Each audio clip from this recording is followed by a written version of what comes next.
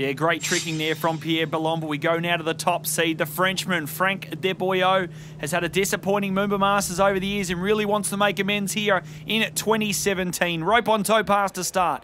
Into a toe wake O, into a toe line O, back into the centre of that ski Nautique 200 wake. Toe line to the back, into the toe 5 to the back. Toe line back to back, into the reverse here. Franck Desboyaux, nearly a perfect start here.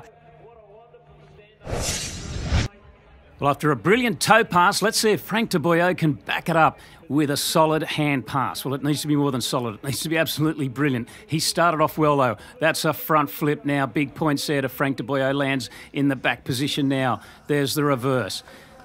That's it for his flips. Now moves to the ski line. It's a ski line 5 to the back, then a ski line 360 now. Ski line to the back, and oh, he's fallen. Well, Franck Desboyaux, 2 wonderful passes, but has he done enough? Oh, I tell you what, Rob, it's going to be close. The score's coming through from the judge, and it is with a score of 10,630. Franck Desboyaux, your champion here in 2017. In second place, Pierre Ballon of France, and holding on to the bronze medal is Adam Settlemyre from the Czech Republic.